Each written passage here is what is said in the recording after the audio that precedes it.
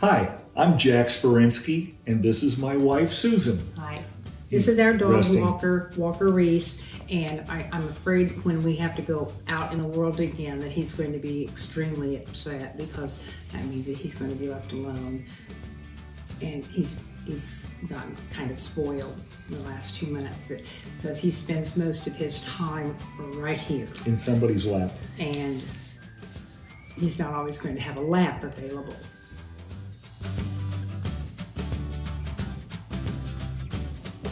We have a lot of firsts. This is our first condominium. This is our first springtime in Tennessee, and this is our first pandemic. So we hit the trifecta. And so we have experimented with container gardening. So we've spent a lot of time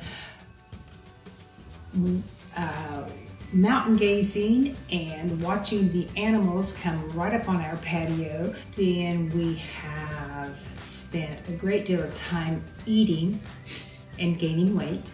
Not going to the gym. Yeah, the gym's closed. And so then we have spent a great deal of time corresponding with our family and friends in Indiana, South Carolina. Of course, Jack's worked a lot. He's a nurse, and he's been in great demand.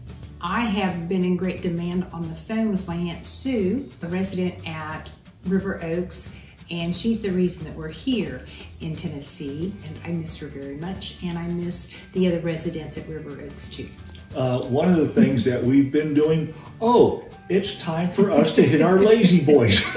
We have to have a few hours in the lazy boys every day. Yeah.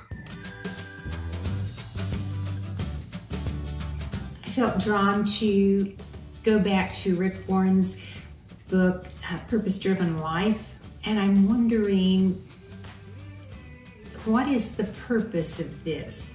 Is Jesus trying to tell us something as a society? What lesson are we supposed to be learning from this? Because I think that we're supposed to learn from every situation in our lives. To me, my faith is as strong as it's ever been.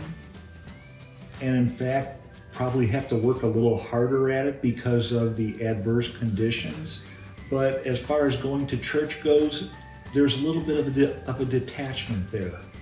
And I am anxious to get back to church. I'm anxious to get back to see people. I want to see people in Sunday school. I just want to go back to seeing people at the church and see how they're doing also. I can't wait to get back.